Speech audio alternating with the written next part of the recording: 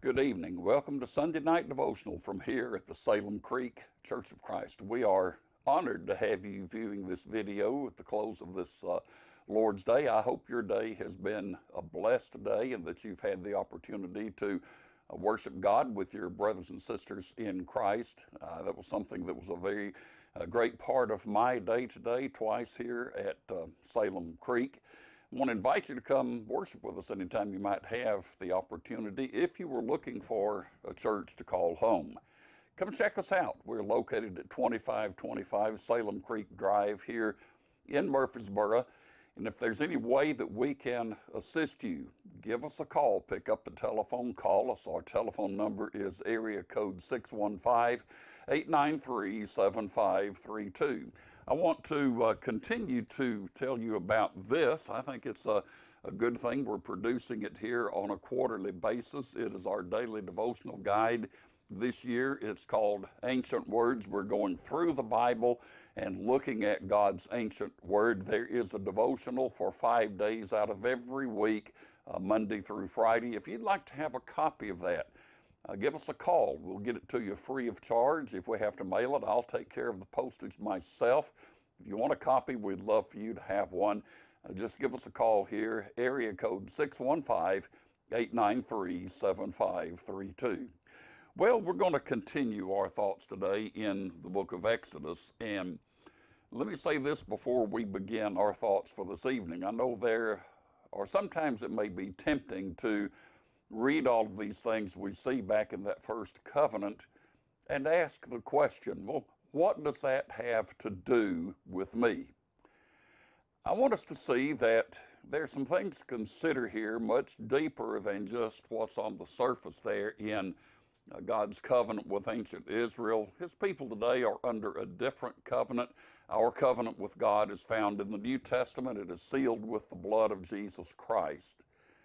But in this old covenant that he made with Israel a long time ago, which has been taken out of the way, there are many eternal truths that are illustrated, and those certainly have relevance for our lives today. And as we think in a devotional setting this evening about how we can be closer to God and grow in our relationship with him, I think the things that we'll talk about tonight can really help us do that very thing. After God's covenant with Israel had been sealed, Moses was called up on the mountain, and he was up there for a lengthy time. He was there for 40 days and 40 nights, and God would hand him the 2 tablets of stone written with his hand. They contained the 10 Commandments.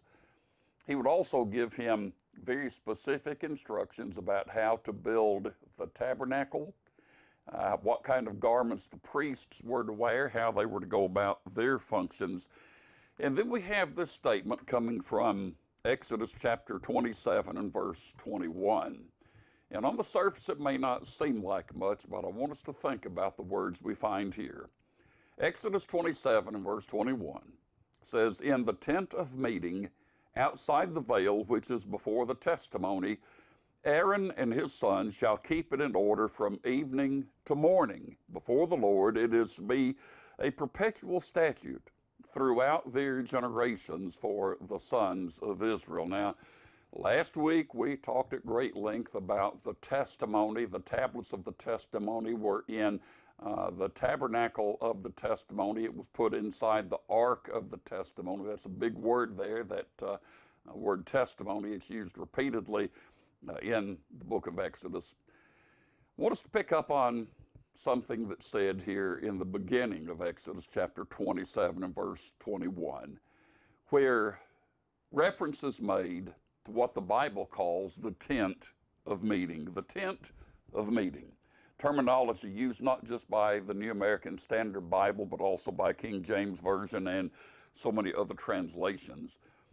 In the New American Standard Bible, that expression, tent of meeting, is used some 35 times, if I have counted correctly. Think about that. This tabernacle, which was God's dwelling place, is referred to as the tent of meeting some 35 times in the Old Testament. That tells us, I believe, something very important about God's relationship with Israel And it illustrates something that I believe is not just very important about our relationship with Him, but also very, very comforting. So let's think this evening for just a very few brief moments about the tent of meeting. Exodus 27 and verse 21, that passage which we have just read, refers to the tent of meeting, and he says, outside the veil, which is before the testimony, and Aaron and his sons are to take care of it. They're to keep it. And he's talking there really about offering sacrifice. They're to keep it in order from evening to morning before the Lord. It shall be a perpetual statute throughout your generations. In this chapter, God has instructed Moses about things like the bronze altar and the court of the tabernacle in verse 9. For several chapters, God told Moses various things that were to be put inside the tabernacle or the tent of meeting, as well as what the priests were to wear when they went about their work there at the tabernacle. And that work was carried out on a very regular basis, on a daily basis. What does all of this mean? Well, Exodus 29, I believe, answers that question for us. Part of the furnishings of the tent of meeting happened to be an altar where sacrifice was made. Every morning a lamb was offered on the altar in verse 38 through 41 of Exodus chapter 29. I want you to listen as I read the words of Exodus 29, verse 42 through 46, and listen carefully and see if you can pick up on some things. It shall be a continual burnt offering throughout your generations at the doorway of the tent of meeting, where the Lord will meet with you. Let me back up and read that again. It shall be a continual burnt offering throughout your generations at the doorway of the tent of meeting before the Lord, where I will meet with you to speak with you. I will meet with the sons of Israel, and it shall be consecrated by my glory. I will consecrate the tent of meeting and the altar. I will also consecrate Aaron and his sons to minister as priests to me. I will dwell among the sons of Israel and will be their God. They will know that I am the Lord their God who brought them out of the land of Egypt, that I might dwell among them. I am the Lord. There are several statements there that really leap off the page in verses 42 to 46 of Exodus chapter 29. God refers to that tent of meeting, and then he says, that's where I will meet with you. He says, I will meet with the sons of Israel. I will consecrate them by my glory, or I'll consecrate that place by my glory. He goes on to say, I will dwell among the sons of Israel. I will be their God. They will know that I am the Lord who brought them out of the land of Egypt, that I might dwell among them. I am the Lord. The tent of meeting had two rooms, and they're typically called by these names. One was the holy place, and one was the most holy place. Sometimes we refer to that most holy place, the inner court of the tabernacle, as the Holy of Holies.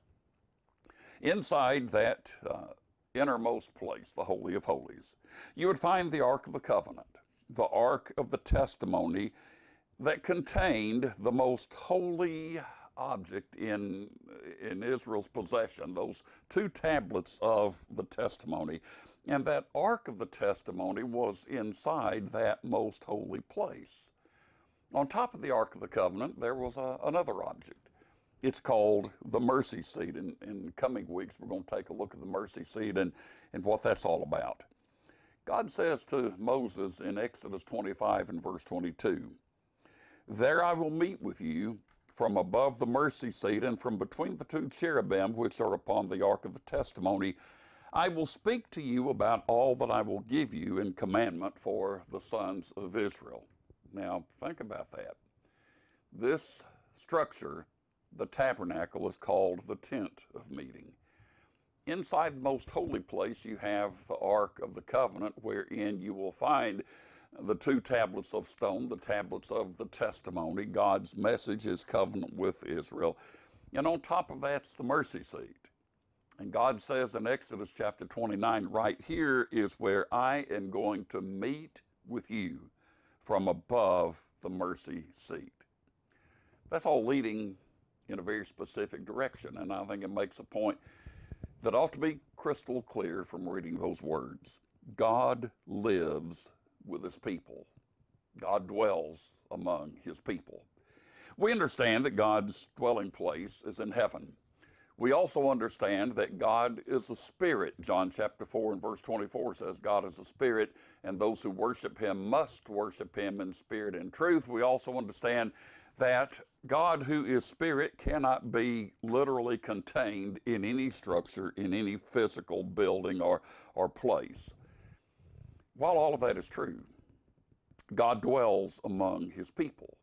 That's the whole point of the tent of meeting. That's the whole point of the tabernacle. The tent of meeting is where God dwelt with his people. It is where God met with his people. Hence, it's called the tent of meeting. God had told Moses in Exodus chapter 25 and verse 8, "Let them construct a sanctuary for me that I may dwell among them."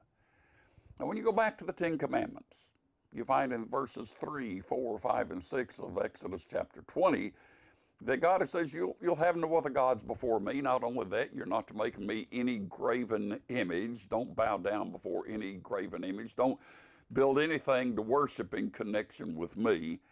Well, that's true. God instructed them to build a sanctuary.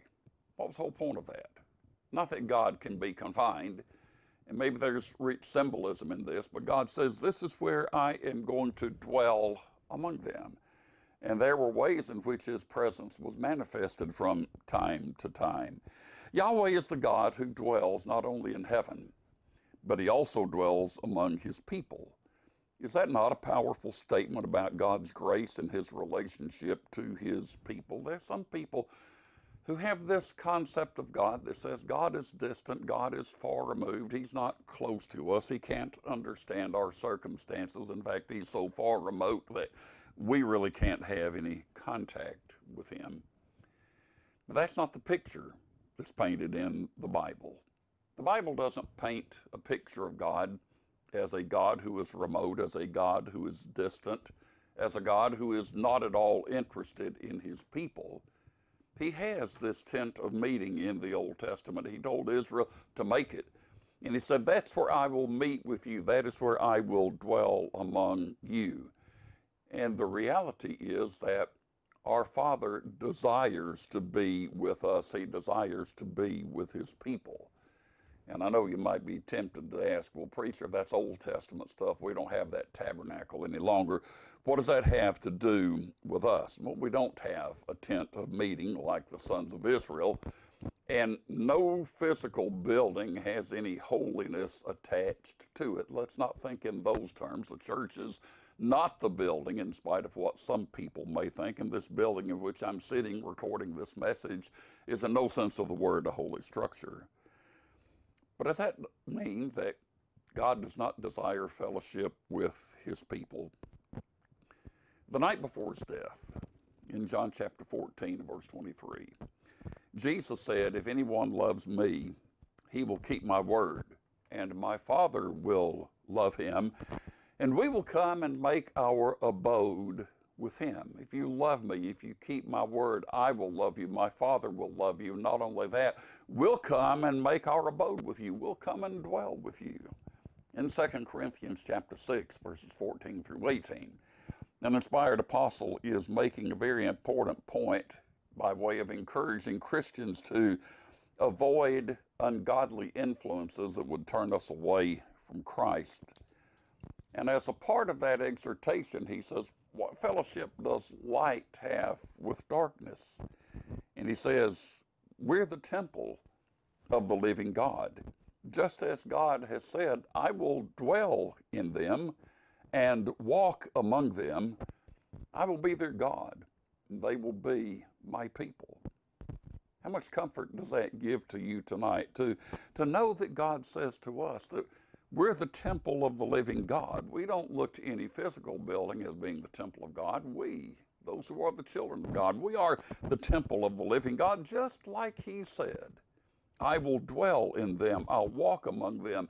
I'll be their God. They will be my people. Here's the point.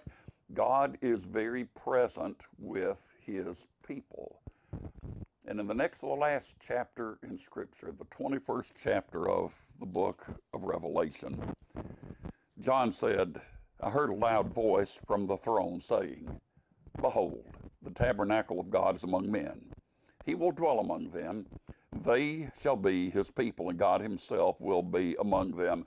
Revelation chapter 21, verse 3. In the Old Testament, there was that tent of meeting, the tabernacle, where God dwelled among his people, where he met with them. Under our covenant with God, God dwells among his people. He lives in his people. He is with his people. His presence is very much a part of our lives, and he desires fellowship with us and to be with us. And when you look at the last book of Scripture as it comes to a close, you have this wonderful assurance that one day we're moving away from this physical place in which we live to a time in which we will be in the eternal presence of God. His tabernacle is among them. He dwells with his people, and we look forward to dwelling ultimately in his perfect presence eternally in heaven. Well, I see that our time is gone for tonight. I want to thank you so much for joining us. And as we are about to close with prayer, let me remind you of what we've learned tonight. Never think that God is remote. Never think that he's distant. Never think that he's not a very important and very bold presence in our lives. That's exactly what he is. Bow with me and we'll close with prayer. Father, it is such a great comfort to know that you come and you dwell with your people, that you dwell in your people, and that your presence surrounds us, and that you are always near us. That comforts us in our hour of need. That also, Father, reminds us in times in which we're tempted, that you were standing by, that you were watching, that you were there to help, and that we can always rely on your strong arm for assistance. Thank you for the assurances of your word. We pray in Jesus' name. Amen. Thank you so much for joining us tonight. Come back again next week. Until then, may God richly bless you all.